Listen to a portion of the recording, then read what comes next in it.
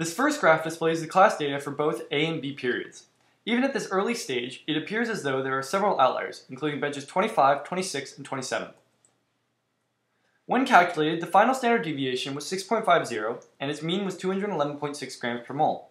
Then, when the data was checked for outliers using the 3S rule, benches 25, 26, and 27 were confirmed as outliers and were thus removed. Filtering the data produces a new graph. As is visible, the majority of the data falls between 208.4 grams per mole and 214.9 grams per mole. This short range indicates that the class data is not only accurate, but also remarkably precise.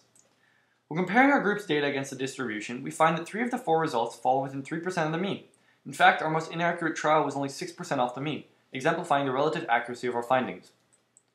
While the first 3 trials are very close to the class mean, the accuracy of trial 4 could have been improved by preventing 1 or 2 of the following procedural errors. For one, NaOH was probably added past the endpoint. This might have led to the belief that more moles of NaOH were required to neutralize the acid, and that more moles of triprotic acid were present in each sample. Consequently, the molar mass of the unknown for this trial would have been decreased significantly. Secondly, some KHP crystals were lost after we measured them, and before being dissolved in the water. The volume of NaOH needed to neutralize the KHP thus decreased, causing the calculated molarity of NaOH to be disproportionately small. This decrease in molarity then created a corresponding decrease in the molar mass of triprotic acid.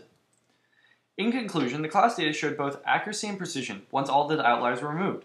In comparison, our group's data was accurate but lacked precision as a result of the 4th trial. When the average molar mass, the appearance of the unknown, and the fact that the acid is triprotic are all considered, it is very unlikely that the unknown acid was in fact citric acid monohydrate. Future plans for research would include testing whether or not the unknown acid really is citric acid. Additionally, the trials could be rerun using a different base, one that would remove the need for standardization. Here are our acknowledgements, our Appendix A and our Appendix B, and thanks